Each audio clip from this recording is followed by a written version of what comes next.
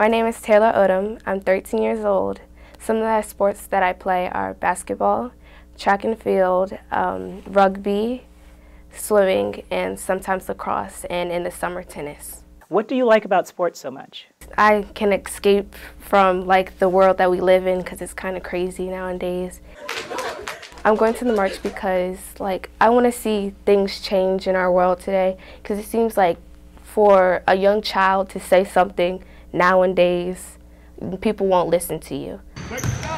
You're an athlete. Do you feel like you should just shut up and take part in athletics? People think all we think about is sports.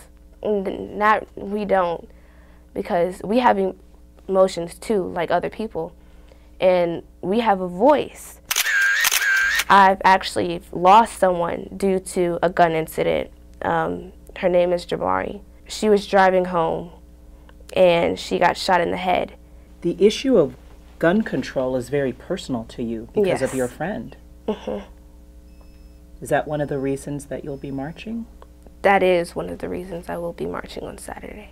My name is Sandy Williams Odom, and I'm Taylor's mom. I'm so amazed by the work that her and her friends are doing. And just to be a part of it, just to see her and her friends take action is simply amazing to me. Ever since Jamari died, Taylor and her sister just got so involved with the movement and just spearheading with their friends, and just really wanted to give back just for Jamari. What do you think she would say to you about marching?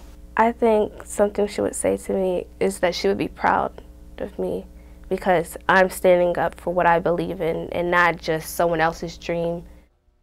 Good stuff there. Now, Taylor isn't just interested in current events now because of March for Our Lives. She and her younger sister, Christian, try to get the word out about local events through their YouTube news channel. That's TK2L DC News. This means teaching kids to love DC News.